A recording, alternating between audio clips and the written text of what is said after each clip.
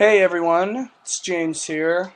Just kind of chilling around in the dorm room. Hope you guys are inside and safe from the terrible Hurricane Sandy.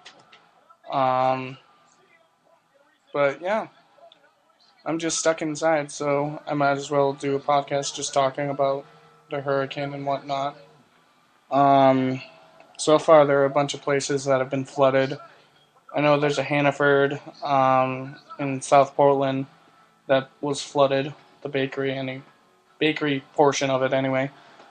Um, I know some places have power outages. Some schools are definitely closed as of right now. I don't know if we are going to be open or not.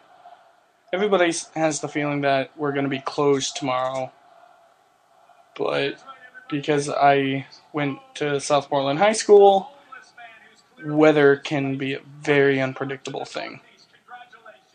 So, it's Monday night, watching wrestling, Raw and whatnot.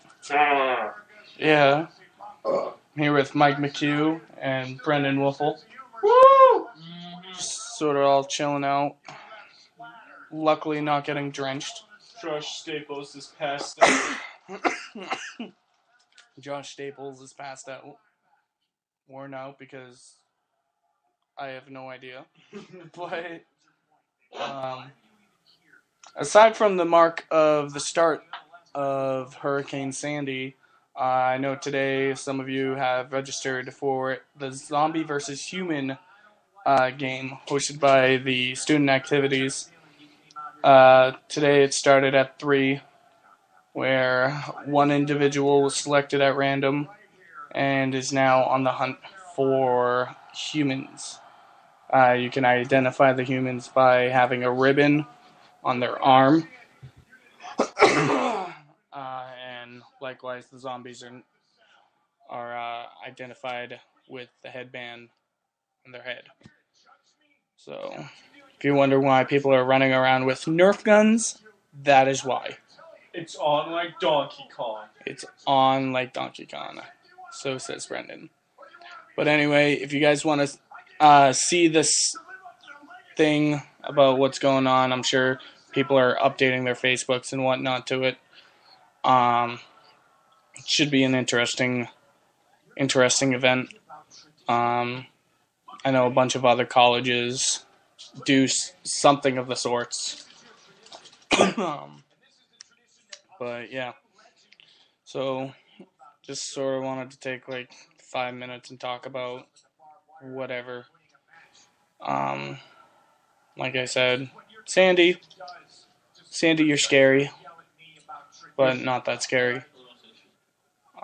Just major winds, and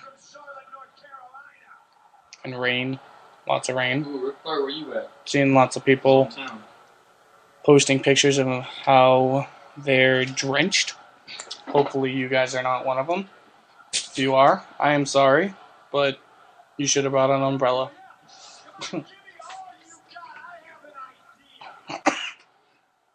But yeah, supposedly there are some towns that are telling people not to go trick-or-treating on Halloween until Saturday, because Saturday is supposedly when everything will be cleared up.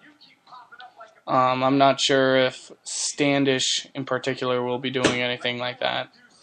I'm not even sure exactly what town it was that advised that, but I have a feeling not many people will actually heed that warning just because it's Halloween, and you can't exactly have Halloween on like the 3rd of November.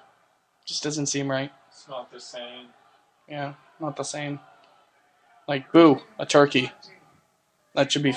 That's not... Yeah, gobble gobble. That's not really scary. But yeah. So that's really my daily update as of right now. I haven't noticed any power outages on campus. Hopefully we won't, but if we do, Better have a flashlight. I know I do not have a flashlight. Flashlight out. I got some. Yeah, well, I don't have an iPhone. Right there. But anyway, I'll be stumbling in the dark. If you're lucky enough to have a flashlight, good for you. You can see where you're walking. I will most definitely probably walk into a door. So, Mike's over there laughing because he knows it's true. Wow. Well, anyway, I hope you guys have a good night. Stay dry, stay safe, all that good stuff. And don't go swimming. Yeah, just don't go swimming. Just seems like a bad idea. Alright, until next time, everyone, I'll see you all later.